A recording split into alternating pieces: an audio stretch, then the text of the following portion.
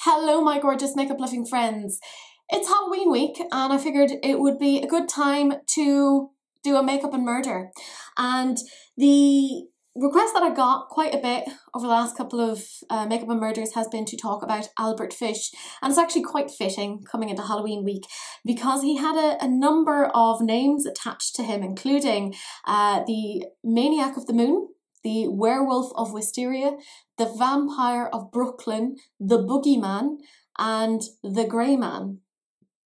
So, today's video it's all about him and his crimes. I try not to go into a huge amount of detail because he was a particularly sadistic killer and he targeted children. It's difficult to talk about. I don't really enjoy it, if I'm 100% honest. But I again have to say, like, viewer discretion is advised, which makes me sound like, I don't know, like I'm a TV advert, but I mean it. Like, my videos are not meant for kids anyways, but this one especially is not. Like, do not let kids watch this. It's talking about Albert Fish and the things that he did. It's really truly disturbing. But if you want to hear about me talking about Albert Fish and see how I created this particular makeup look and just generally have a chatty get ready with me, then this is the video for you. Do please keep on watching. So I'm using the Lois Cosmetics Gone Rogue palette. I'm not really going to talk through what it is that I'm using because it's all about the murder today. I hope you have your tea ready. I have mine. I feel like we're sufficiently zoomed in. So let's get started. Albert Fish, he is, I was going to say a strange fish, which does actually kind of work in this particular context. But oh, the crimes that he committed are pretty horrific. So he's one of those classic cases of, you know, was it down to nature or was it down to nurture? Like, was it down to the experiences that he had in his life that made him the way that he is? So he was born in 1870. Yes, I know, very, very long time ago. I kind of assume that anybody watching was not born then. If you were, my lord, you're doing well. I hope you're looking well for your age. But he was one of, was it 6 kids born to his parents. His father was 43 years older than his mother, which, you know, is a little bit insane.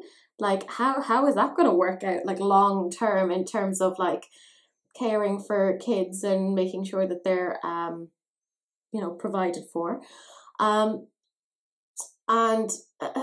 it didn't turn out that great as it transpired, because when Albert was 5 years old, his father died. Now, bear in mind that at the time, women were not given a hell of a lot of rights, and they also weren't really allowed to work at the time unless they were slaves, in which case that is not working. That is horrific. So he was put into an orphanage, St. John's. Now, let's just go into the general family history here, okay? So, okay, here are some biological variables. We know that based upon research, if the paternal age is higher when conceiving, there is a greater likelihood of psychological disorders such as schizophrenia. And obviously, when Albert Fish's father was, or when Albert Fish was born, his father was 75. That does indicate that maybe, you know, his paternal age was not great and left him at a greater likelihood of those particular disorders. Now, if we look at things like his mother was described as queer, not the LGBTQ version of queer, but queer as in odd. And there were a lot of talks about her having delusions, a lot of religious delusions, and her own brother also had a lot of religious delusions. So that does kind of, again, kind of let us think that maybe there was a certain amount of schizophrenia within the family. What am I going to do next? Yes, so I used nonconformist, and I'm going to go into underdog here. That's important to think of because, again, we're thinking about things like the biological predisposition towards these things. That's what I think is interesting. His brother was also seen as being, like Albert Fish's own brother was also seen as being mentally deficient, as was his sister. So huge, and he had an aunt as well that was actually termed crazy, like actually legitimately termed crazy. Now, he wasn't actually born Albert. That wasn't his name. His name was actually Hamilton, but it was later changed. And weirdly, he changed it to Albert. I say weirdly because that was the name of his older brother who died. Is that not weird to like give your kid's name away to another one of your kids after they've died? That's a bit weird. Like, I lost my brother and I didn't take on his name. Partly because, like, I'm a girl, so, you know, it would be a bit weird to be going around and calling myself John, but there you go. Anyways, at the time, Albert's, or rather Hamilton's mother, he didn't realise Hamilton was going to be such a cool name and, you know, that the musical would take off, but I suppose, you know, it was a couple of hundred, well, not a couple of hundred, but about 100 years too early. But yeah, his mother, obviously, she couldn't financially cope once Albert's father passed away due to old age, because, you know, he was old. So she put them into an orphanage called St. John's, and it's there that essentially we see that his history with sadomasochism really starts to take off. So he was the victim of a huge amount of bullying. Part of why he wanted to change his name was because the kids called him Ham and Eggs, which was a really unimaginative play on the name Hamilton, which is why he ultimately changed his name. I think a bit foolish, but I mean, to each their own. I'm just going to put a bit of this here. I don't know what I'm doing. You guys have seen the intro, so hopefully this all comes together a bit better. I mean, it's a good palette, so, you know, I don't have to worry too much. Anyways, he was bullied quite a bit.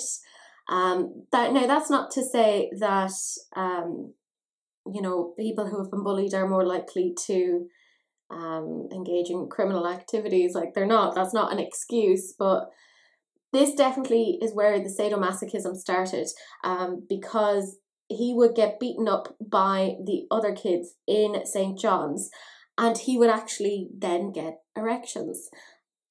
This is not going to be a monetized video, guys. Oh well. So of course that only made things worse. Now, years and years and years ago, we used to have the triad of not impairments, but sorry, I just heard like dripping of water from my shower, and I was like, what's that? No, it's a weird shower. Anyways, we used to have the triad of not impairments, but psychological manifestations that would make it more likely that a person would become a serial killer. Now that has been debunked, but one of the things is, of course, you know, fire starting. The other is torturing animals, and the third is bedwetting. Now, again, there is no link, but he actually, when he was in the orphanage, used to bedwet, and he actually himself said that that's where his whole sorry history with how he became the way he was started. So, you know, kind of makes sense that we're talking about this here. So whenever they would beat him up, and it wasn't just the kids, it was the staff as well. I'm using a Lois Cosmetics brush because, you know, that makes sense. He would get an erection, and he actually started to out and out like crave it. So again, this is where all of that started. And when he was in the home, actually, I mean, it was a place where there was a lot of how can I say this nicely, individuals with very clear issues, because one of the instances that he was exposed to early on was some of the boys from the orphanage captured a horse. Oh, God, I hate this, right? And they doused the horse's tail in gasoline. Sorry, I actually, talking about Albert Fish and the stuff that went on in his life is just so ugh. But they doused the horse's tail in gasoline and set it on fire, and they thought this was hilarious because, you know. Anyways, this had a physiological impact on Albert Fish at the time, and he became aroused, and this is it kind of played into later because he used to, years and years later, take cotton balls and soak them in gasoline and insert them and try to set them alight. To himself. He was a very, very screwed up individual. But you can kind of see some of the things that he was exposed to early on really had an impact upon his overall psychological development. And he was there for quite a period of time until his mother could get onto her feet again. She eventually was able to take the kids back, and he went back to living with his mother. But at that point, he had been exposed to so much that you would kind of wonder, had the damage already essentially been done? He then, at the age of 12, I mean, it's like so much happens in his life. It's so weird. At the age of 12, he meets another boy who I believe was like who worked with telegraphs or something. Like he was a telegram conductor or something like that. And they formed a romantic relationship. And you think to yourself, oh, young love, that's so sweet. Because it was there that they started to engage in, again, a lot of sadomasochism. They engaged in urophilia, which is the ingestion of each other's urine. I've never loved anyone enough to do that, and I will never love anyone enough to do that. Like, I'm just saying, it's a weird thing to put on your dating profile. But they also engaged in coprophagia, which is the ingestion of each other's fecal matter. Yeah, it's a thing. I've come across that myself in applied practice, but that's usually like with individuals with like developmental disorders, and they don't really understand what it is that they're doing, but they were obviously cognitively enough aware to understand what it was that they were doing. Just looking for a brush to kind of floof this out a little. Yes, you are a thing now. You're happening. Pip pip. Weird video as per usual. So yeah, he was exposed to all of this. Again, he never had like a normal trajectory of development, and his mum seemed to be quite hands off. Like, she had her own sort of issues to deal with. Eventually though, he ended up getting married. When he was 28, his mother arranged for him to be married to a 19-year-old woman, and they had 6 kids together. And apparently he was a good dad, like in the sense that, well, as good as a serial killer can be as a dad. Like, he didn't harm the kids. He would actually try and get them to harm him because, you know, he would get off on it. He had this like piece of timber that had nails and stuff that he would use for like self-flagellation, and he would get down on all fours and he would get the kids to hold up fingers, and he had to guess how many fingers they were holding up while he had his back to them, and if he guessed wrong, they then beat him. That was the game, which weird thing to do. Let's be real. I'm kind of hoping that you guys are all agreeing with me. If not, this is not the correct video for you. I probably am not the sort of person that you want to watch. But when he was married to this particular woman, he still was engaging with other people. So in particular, he had a relationship with a man, and they went to like a wax museum together, and it was there that he saw some questionable material, including a figurine of like a dissected penis. And it was there that he became absolutely obsessed with the idea of that, and that's where one of his first really major crimes originated. And a lot of this happened while he was married to his first wife. He had 2 wives. The second wife, it only lasted, I think it was a month or a week or something like that. It was very, very short-lived. Just building up a little bit more colour there because, you know, why not? I can do what I want. This is my channel. I can do as I like. But when he was younger and he was in the orphanage, he used to watch other boys getting changed. So there was instances essentially of him starting off as a paedophile. And he was a paedophile because pretty much all of his victims were kids. And it is just, like I said, it's just like I'm almost stalling to get into the actual crimes because it makes me feel so sick to my stomach. He would, oh, tea is needed. Yeah. I don't know what I'm doing as per usual, and I feel panicked about talking about this particular subject. Why have I done this to myself? I don't know.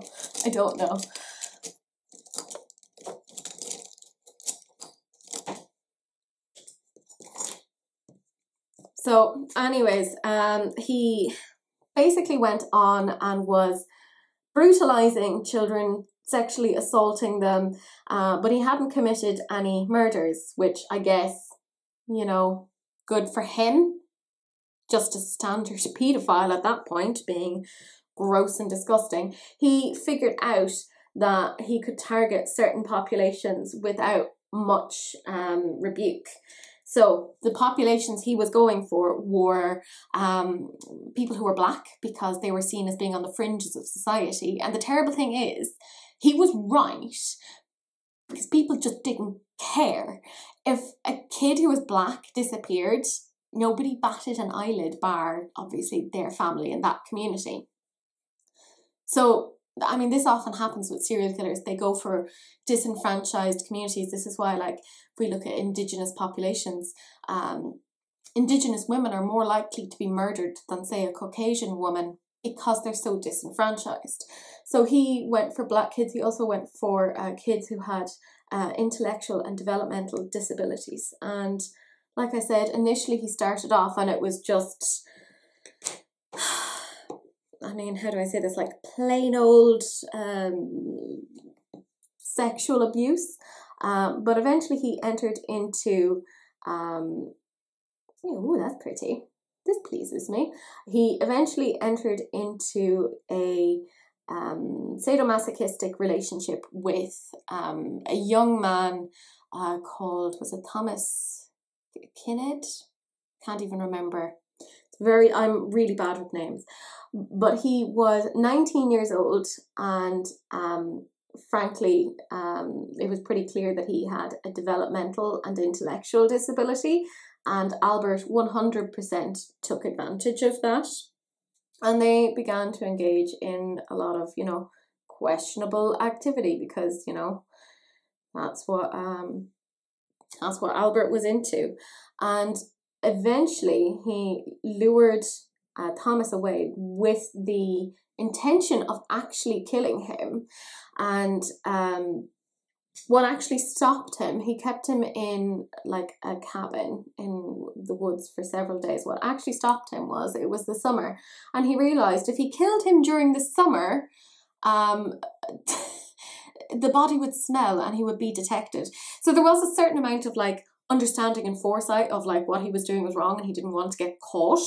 So it does kind of make you think how much of that is actual madness. Now, by the way, when he was 12, he was climbing a cherry tree and he fell and he suffered a concussion. So there is a question there as to whether or not some of his actions are down to neurological damage. For instance, if he had actually damaged his frontal cortex, which is responsible for planning and decision making, that could actually be the thing that is responsible for a whole chunk of his actions. Not that I am in any way excusing it. What he did was gross, but that could be one of the things involved there. I'm now taking Lois Cosmetics like liquid metal shadows in Queensguard, which is this beautiful pink. Anyways, he held him there for several days and tortured him because that's what Albert Fish was into. He was a sadist, but also a masochist, which is an interesting mix. Usually you don't find a sadist who is also a masochist. Incidentally, he used to actually like hire prostitutes of both sexes to beat him. And he wouldn't even look for sexual gratification. Like, that wasn't part of the thing. Like, he wasn't looking for them to service him in that way. He was looking for them to beat him because that's how he got off. Sorry, I'm on so many different tangents because this whole thing creeps me out so much. It's such a story. This is pretty though, so this makes me feel a smidgen better. Oh, look at you, so pretty. Anyways, let's get back into it because I'm feeling more and more uncomfortable the more I'm thinking about it, and I'm like, oh, just rip off the band-aid, Teresa, just do it. Yeah, that'll do. So he held this poor, intellectually disabled boy for several days, eventually decided he would let him go, but not before, oh God, not before he severed his penis. And he kept part of it. He then wrapped him in Vaseline-covered bandages. Yeah, Vaseline, don't you love that you were associated with this case? Gave him $10 for his trouble and kissed him goodbye. Now, I don't know whatever happened to this particular individual. I hope he went on to survive and live an okay life, but there's no kind of information on the records on that. But that was his first attempt at a kill, but due to various, environmental reasons, he did not. But he said that he would always remember the screams of Thomas, and that's part of what egged him on. He was trying to essentially relive the thrill of that. And again, it comes back to that very early thing of him going to that wax museum and seeing the dissected penis, which, can I just say, he can't blame that as being a thing. There are plenty. I've been to the surgical museum in Edinburgh and I haven't cut anybody open. Like, I find it fascinating, but as in I find anatomy fascinating, but I've never done that. So that being his excuse is pretty poor, but yeah, it's, he's a whole thing. He has 3 confirmed kills, but there is a suggestion that he has far more than that, because at one point he said that he had a kill in every county and state, which that could be up to like 100. And again, he made sure he went for disenfranchised kids. So he had several names, one of which, well, actually, let's go through all of them. There was the Werewolf of Wisteria, the Vampire of Brooklyn, the Boogeyman, the Moon Maniac, and the Grey Man. And each of these have a sort of an origin. And it's so gross. I figured while I was off camera, I would make myself useful and like put on my lashes and put a little bit of liner on the tight line. There we go. Words are hard. Anyways, part of why we don't know how many kids he killed was he would, again, like I said, lure black kids away, and he would have other kids lure them. He would pay kids to lure other kids to him, and he would frankly butcher them with what he called his implements of death. So he had like hammers, saws, hacksaws. And part of why we don't know exactly how many he killed was there weren't any remains to be found, because he would eat them. It's so disturbing. And he primarily went for young kids, like under the age of 6. That's kind of what he went for. That's probably why he didn't kill one of his early attempted victims, because he was 19. He wasn't quite within his desired bracket, I suppose. But it's just, he's so creepy. He's so creepy. But he got it in his head, obviously, that he wanted to kill. And he, at one point, saw this little girl in, I believe it was 1924, and her name was Beatrice Keel. And he saw her near her family's farm. Oh my God, I'm completely forgetting myself and having to do the rest of my makeup. And he saw her near her family's farm, and he attempted to kind of lure her away. And he said that he would pay her to help him pick rhubarb. But his mother, or her mother, saw Albert Fish with this child and thankfully ran him away. However, Albert Fish is a dogged individual, and if he wants something, he'll come back. So he actually came back the next night and slept in the barn, where he was basically stalking his prey. But Beatrice's dad managed to run him away. Thank the Lord. Now, where we got the name Werewolf of Wisteria was, you know, obviously him eating the bodies. It's utterly gross.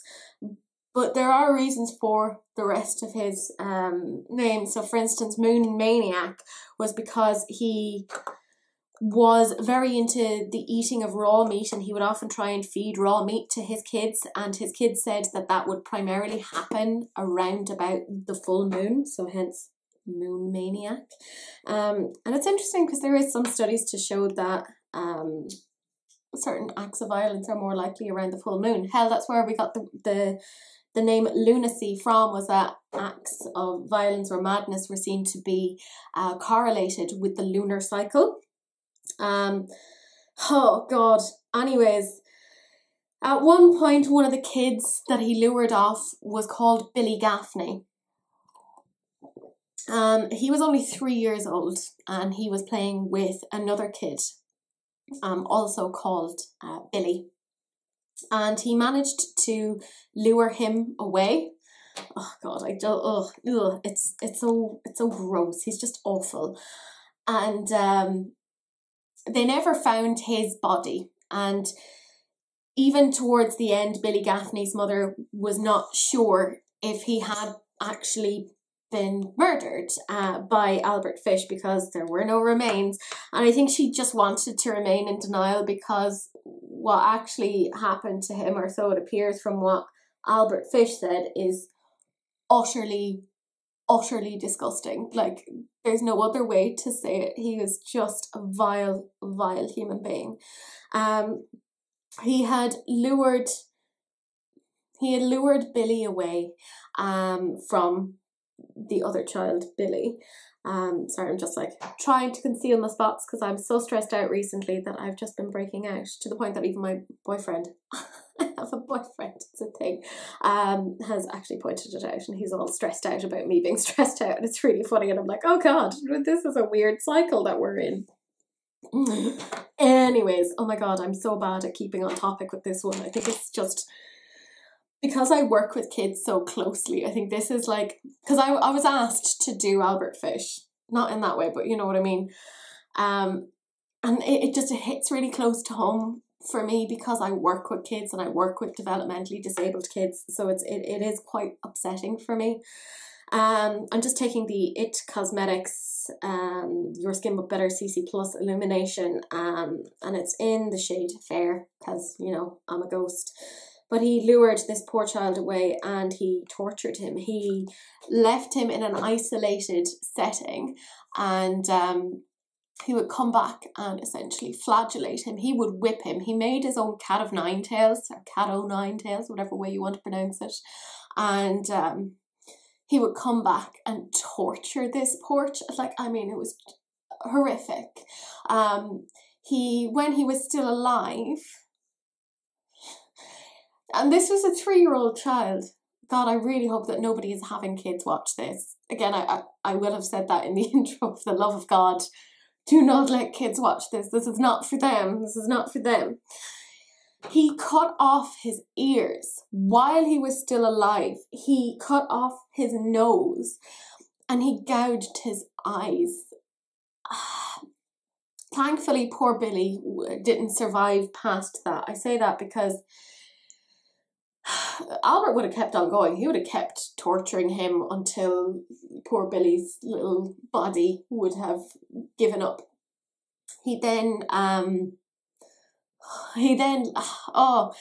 cut open his stomach and drank the blood. So this is where we get the name Vampire of Brooklyn from. He decapitated him and he butchered the rest of him to bring back to his home to then eat. Now, we don't know if he fed the meat to his children. My lord, I hope he didn't, because that's a whole other element of grossness. But he said this in his confession later on to his attorney, and his attorney, it was a gross, disgusting confession of exactly what happened now. That I gave you the cleaned down version because it was gross. But Billy Gaffney's mother still was not sure towards the end if he even killed her child, but it's pretty clear he probably did. It's just horrific. So that's one of the kills that we're pretty darn certain he had, but we know that there were probably more. So like I said, he even himself said he went for disenfranchised kids, which again, racism was working out for him pretty darn well at the time. Now, he made a little bit of a boo-boo, a little bit of a fundamental error, because he then changed his general modus operandi, which was the sort of victim he would usually go for, because he then targeted a young child called Frances McDonnell, super Irish name, and they must be Irish descent because actually his father was in the police force. It's not where this all went wrong for him, but this was where people started to get an idea of him at the time. Sorry, I'm so all over the place with this particular TED talk, if you will, because it makes me so uncomfortable. Just put a little bit of concealer. Conceal my sins, guys. Conceal my sins. Sort me out. I don't know what I'm doing. But Francis was seen heading off with a man, an elderly gentleman, because I think at that point he was in his 50s, and he was in grey. So this is where the name the Grey Man came from. And actually Francis's own mother saw him like that, saw Albert Fish. Not good enough to get a decent description of him, but enough that they had something to go on. Francis's body was later found hanging from a tree, and he had been strangled by his own belt. And he was strangled so hard that the belt had basically merged with his skin. That is how bad it actually, it was so horrifically severe. And this really confused the pathologist at the time, because he was going on what the reports were saying, which was that it seemed to have been an elderly gentleman, and he was looking at this incredibly violent, aggressive crime, and he said there's no way that somebody old could have done this, because this required a huge amount of strength to actually accomplish. So that actually kind of confused matters further. Now, I've totally screwed up some of my under eye, but sure, look, whatever. It's just makeup. It all washes off. Who knows what it is that I'm doing. Anyways, you can only imagine how devastating that was. And Francis's dad was a police officer, which is part of why I think they were definitely of Irish descent, because so many people of Irish descent in America ended up in the police force. So he actually had nothing originally to do with homicides, but after his son's death, he basically went on the case and was like, I want to do something on this. I want to track this particular man down. Now, nothing ever came of it, at least not at that point, and the case essentially ran cold. At a similar point, I kind of talked about Albert Fish's implements of hell, and how, like, throughout all of this time, he was sexually assaulting children and he was grooming them and doing all of this. And he was staying in like a block of flats, and he used to have this kid Cyril Quinn over, again, very young child, and Cyril used to come over for dinner sometimes because he was being groomed, and he was invited over at one point, and he brought his friend, and himself and his friend were in Albert Fish's bedroom, and they were roughhousing and, you know, doing what young boys do, and they slipped off the bed covers, and it was then that they found Albert Fish's implements of hell, and obviously they thought that there was something really wrong about this, and they hightailed it out of there. Just as well, they could have been some of his victims, but they never said anything about it.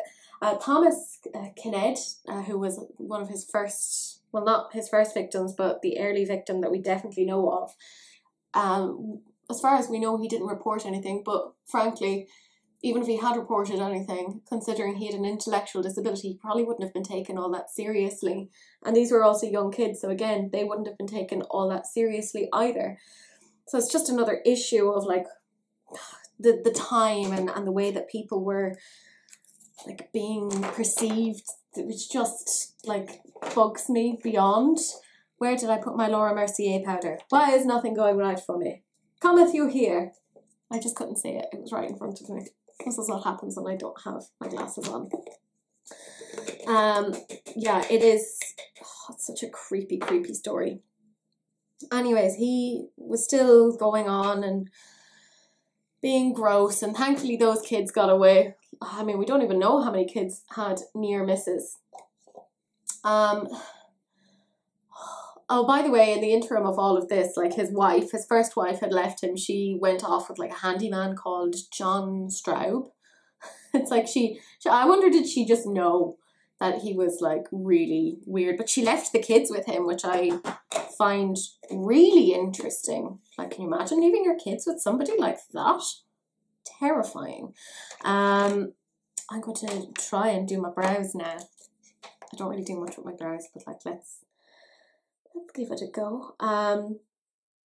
Yeah, anyways, he was at this point, I think, 58, and the trail had gone cold in terms of Francis McDonnell, so his father wasn't having much luck in trying to find him. But basically, Albert Fish was still going around and killing kids because he's a horrible, horrible human being. And he saw an advertisement in the paper. Also, one of the things he used to do was he would like look at advertisements in the paper that were written by women, and he'd send them like horrific, obscene letters, like inciting violence and all this sort of thing. It was never really reported, but it ended up being used against him in court later on. It's all yeah, it's all linked. Anyways, he saw an advertisement from a young man in, I think it was Brooklyn, saying that he was looking for work because his family were essentially destitute. And, well, Albert saw this and went, oh my God, this is the perfect opportunity. My prey is coming to me. So he telegrammed them and said, actually, you know, I'm an elderly man. I need help around my farm. Spoiler alert, he does not have a farm. So, you know, this would be great. And they said, well, you know, how about you come to our house and we can meet and we can chat, blah, blah, blah, blah, blah. So he arranged to meet them. He had given them an alias. I can't remember what it was, but obviously he didn't give them the name Albert Fish. It was like Thomas Holland or something like that. Although maybe I'm just thinking of Tom Holland, Spider-Man. He'd have nothing to do with that. He is a good, good boy.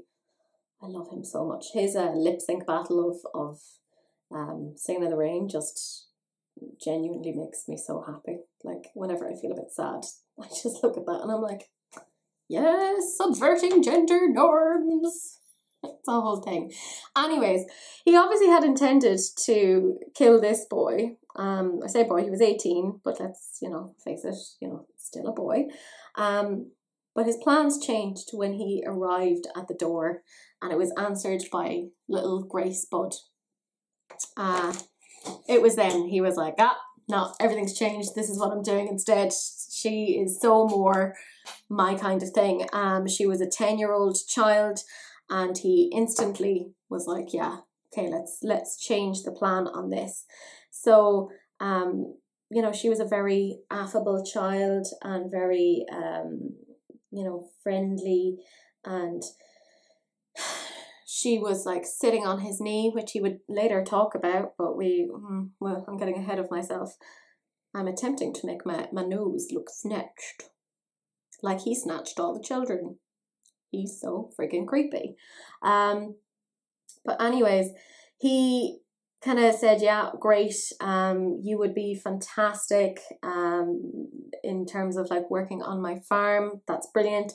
Oh, I completely forgot though, I can't go out to the farm right away because my niece has a birthday party and I have to go to that. So I'll come back and I'll pick up your son then. And it was as he was heading out the door, he did the, oh, actually, I've just had a thought. Yeah, you have, you creepy cretin. Oh, he's just a bad, bad man. Let's see. I have a couple of things here that I kind of want to use. Or will I? No, I'll do the under eye. Oh, like he's just a creepy cretin. So he said, oh, actually, now that I think of it, my niece is pretty much the same age as Grace. So wouldn't it make sense if Grace comes with me, because there'll be other kids there her age and she'll have a whale of a time. Now, this was a destitute family, and like they had just seen him give Grace a huge chunk of money because he had asked her, did she know how to count? And she said she did. So he handed her a massive wad of money. Like it was a huge amount of money at the time. So he had just flashed a huge amount of cash in front of them, and they were kind of thinking, oh my God, this is amazing. Here's this man, and he could be the solution to all of our financial problems. So they were initially reluctant. Grace's mum was kind of like, oh no, she's only 10, she really shouldn't be away from us at this point. And it was Grace's dad that then said, oh no, look, she's a young kid, she deserves to have a little bit of fun. Let her go out, let her live her life, let her enjoy herself. Which I can only imagine when he looked back, he must have just felt horrific. But God bless him, like he obviously had no clue. Like this was a time where serial killers were not prevalent. People didn't lock their doors. It just wasn't a thing. Like you didn't have that same horrific malevolence in the same way that we do now. Like same fear of other people. It's just, it's so sad. Well, I think it's sad anyways. So he said, yeah, sure, let her go. And anyways, they let her go, and they waited and waited and waited and waited and waited. Because as far as they were concerned, he was meant to be coming back, obviously, with their child, and he would be taking their other child to the farm. Which sounds so malevolent, really, doesn't it, when you think about it? Let me see. Will I use one of my new Beauty Bay liners on the waterline? I don't know what I'm doing, guys. Somebody help me. Actually, Elena pointed out something in her review, and I thought it was so spot on, which was, it's a pity that they don't have like the colours on the back to kind of let you know what it is that you're using, because I do think that's a bit, I don't want to say rubbish, but it's not exactly great. I'm using the shade Deep, which is from their metallic thing. I'm going to end up getting more of these because I really enjoy them. And you will go onto my eyelid. So they waited and waited, and she never came back. So they became obviously deeply concerned about what was happening, and they issued an alarm. And they went to the police to say this man has taken our daughter, they gave the name, and obviously no such man ever existed. Now,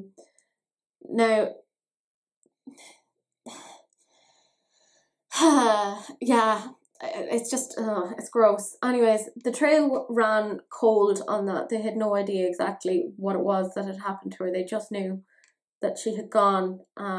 So obviously their imaginations would have run riot as to what could have possibly happened to their daughter. Unfortunately, or maybe fortunately, because it was a thing that actually ended up getting him caught in the end, he didn't leave that to their imagination. He was like, they need to know what it is that I did to their poor little child. And he decided to send a telegram. Now, they had they had kind of worked backwards in terms of the previous telegrams they had, and they'd searched it back to a location, and they had the name but not the correct name, so it never divulged into anything. And simultaneously, what had actually happened was that another man was arrested for Grace Budd's murder, because again, her body wasn't actually found. And I'll get to that in a little bit. I'm just going to brush this off and try and make this a thing. Do I look more snatched, Mama? No. No, you don't. You still look like a fool. But oh well. Oh well. We'll get there, hopefully. Probably not. Probably not. Oh God. Anyways, and another man was actually arrested and convicted of her murder, and he served 108 days in prison. Now that alone could have like totally detracted from her killer ever coming to justice. I'm just using the Beauty Bay bronzer in Fawn. I don't know what I'm doing. Somebody help me. I'm just gonna smoosh it all over the place. Whatever, it's fine. Make me look like I'm not dead. That is what I'm hoping for. So yeah, that could have really derailed things. And what actually happened there was that the man who was convicted, his wife framed him. There was like some sort of marital discord happening, and she decided, yes, well, I will frame him for the murder of a 10-year-old child. Which, who does that? Like, who does that? Like, it's so weird. Anyways, it probably would have come to nothing. He would have kept on killing. He was so creepy. I mean, there are no words. But he decided, and this is just another manifestation of his sadism, because the only reason he would have sent on this telegram was to cause pain. Yes, it wasn't physical pain that he would usually cause to his victims, but this was emotional pain, which frankly must be so much worse. He sent a telegram to Grace's mother. Can you even imagine if you're like, and I don't have kids, I work with kids, so like, you know, you just end up loving them. They're the best little weirdos. And I say that with all of the love that I can muster, because kids are very, very, very odd. But the message that he sent was just horrific. He talked about how he had lured her essentially to this particular place. I'm just going to attempt to make it look like I have a shadow under my chin. Or not under my chin, under my lip, so that we can pretend that I have bigger lips. I don't. They're scrawny and they're non-existent. Have I tricked you yet? Does it look like I've... No. Oh well, it is what it is. But he sent on this telegram basically saying, I brought her to this house out in the middle of nowhere, and I told her to go and pick flowers. And I went inside the house, and I took off all of my clothes because I knew that I was going to kill her and I was going to get blood all over myself, and I didn't want my clothes to get ruined. What? anyways, he said that he saw her outside and he beckoned her in, and anyways, she came up the stairs and immediately started to cry because she saw this naked 60-something-year-old man in front of her, and she obviously realised something was not going quite right. I'm just using the Beauty Bay blush in Coral. And she began to cry, and he tried to overpower her. Now, bless that poor little child, but she gave him a run for his money. She really fought as best she possibly could. She tore at him, she scratched at him. But at the end of the day, she was a 10-year-old child. He went for kids, partly because he was a paedophile, but also because he would have power over them. He was just, in my mind, probably the worst killer that I've talked about so far. Not that I've talked about a huge amount, but, you know, there you go. He then went on to say in the letter what it was that he did to her and how he decapitated her and mutilated her body.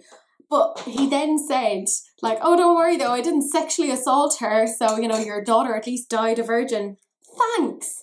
That's good to know. I guess that's something that you didn't, like, you brutalised the child, but at least you didn't do that.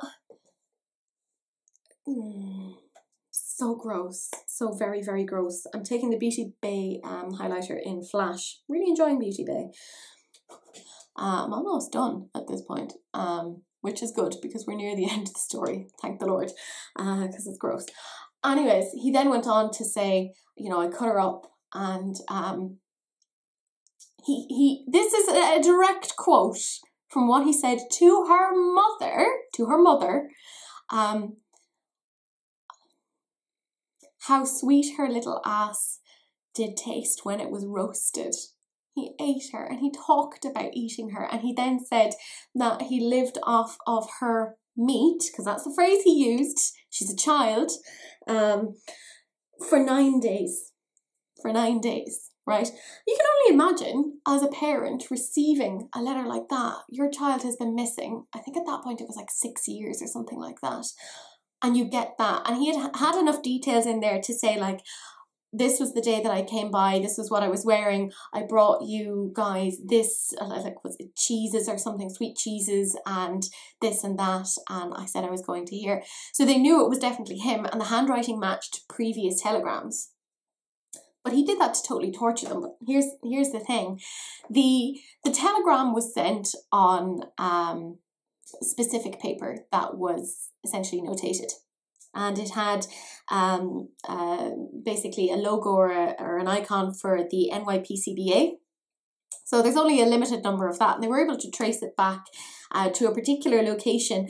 And they figured out that it was a guy that worked with this particular organisation. He stayed in this particular guest house. And they figured out that there was a man who lived there that would have had access to that man being Albert Fish. But of course his name didn't match the name that they had on their records for the man who had taken little Grace. However, when they described this particular man to the woman who owned this boarding house, I'm going to take some more highlight because you can never have too much highlight. She said, yeah, that's him. Yeah, that's Albert. That's who you're looking for. And he hadn't been there for a while.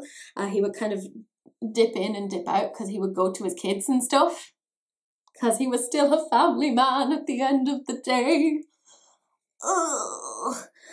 But she said, yeah, I haven't seen him for a while. And the police, by the way, staked him out. And do you know what I find so satisfying? One of the police that was involved in his subsequent arrest was Francis MacDonald's father. He had given up his line of work in the police and had moved over to homicide to follow that case, which is technically unethical. You shouldn't really be involved in a case that has something to do with your own family, but he did it.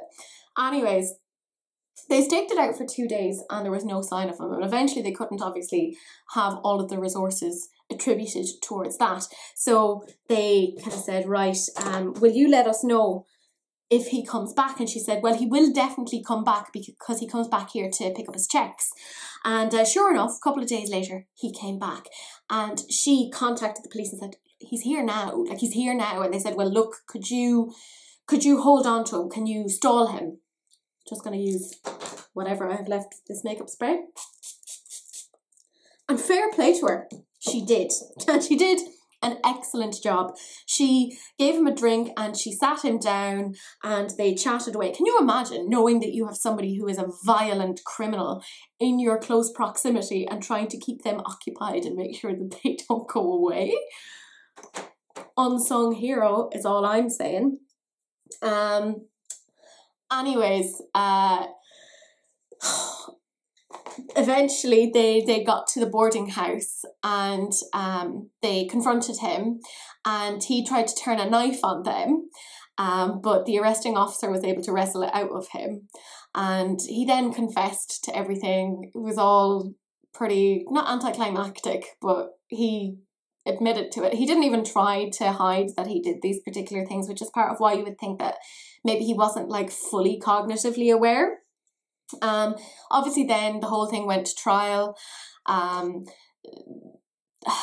He tried to plead the whole insanity thing, and obviously he was not mentally very stable, because actually even when he was in prison they did an x-ray and they found that one of the things that he used to do in his spare time for kicks was to insert needles in his own body